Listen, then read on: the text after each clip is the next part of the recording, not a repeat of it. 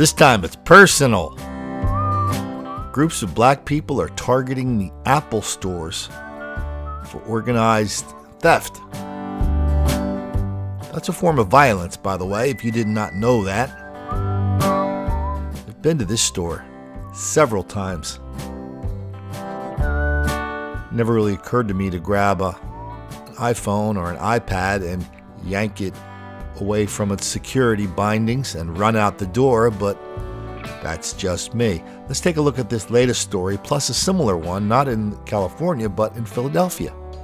Well, it's a gold mine for thieves, and now they're bold enough to do it, robbing an Apple store during business hours. These grab-and-go robberies are on the rise, and they're caught on camera. NBC Bay Area's Gene Ellie is in Pleasanton tonight. Gene. Raj, the Apple store here at the Stone Ridge Mall is a popular location for thieves. The Pleasanton Police Department has released surveillance video of 4 robberies since October, and this is not the only Apple store being hit. Apple stores are a busy place. The store is sleek, wide open, inviting. They're inviting to criminals in the East Bay.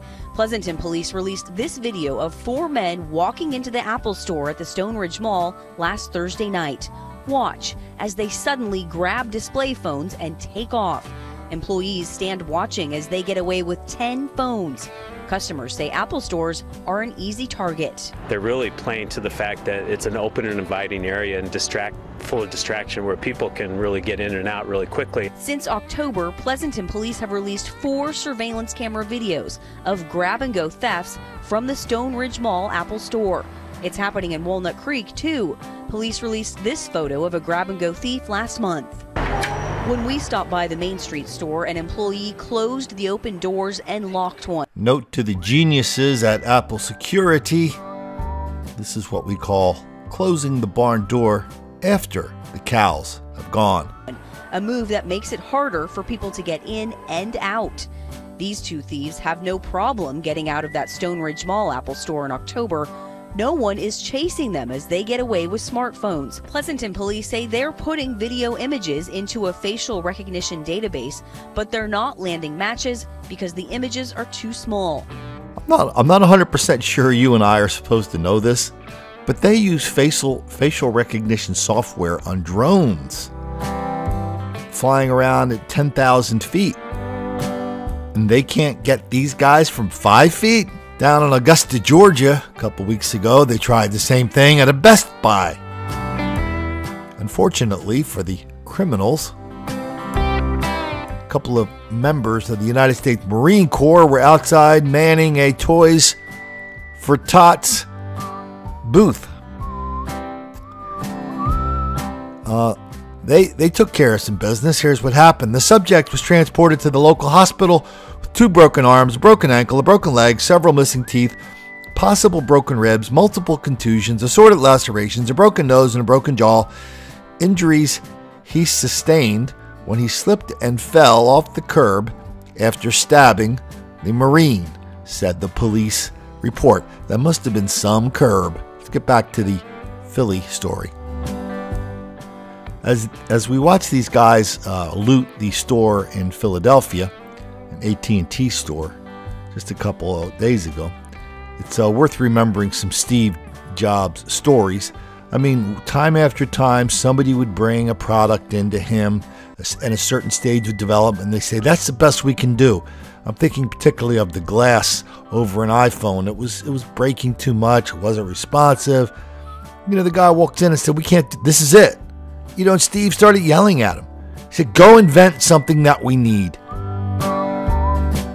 And they sure as hell did. That's exactly what they did. They found a vendor that, I think it was actually Corningware who invented it.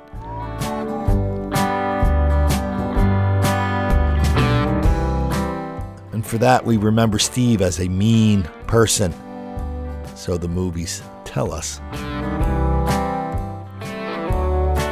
But it is kind of amazing how often we see these episodes of black crime, black violence, which we know are wildly out of proportion. And the best response our best minds can come up with is to shrug their shoulders and go, well, there's not much we can do about that.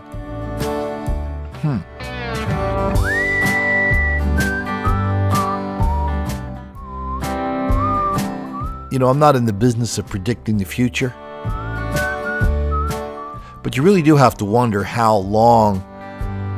what are the long-term effects of having all this casual criminality out there without consequence.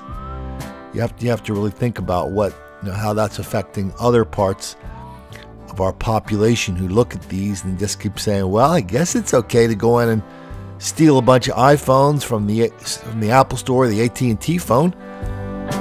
It's not hurting anybody, it doesn't seem like. Anyway, so next time you're at the Apple Store, just remember two things. If you see a bunch of black people in there ripping off phones, they're probably not after yours. They're after the ones attached to the security cables. But there's no guarantee of that they won't grab yours as well. And two, just remember this. If you do find yourself in the middle of one of those situations, don't make the black kids angry.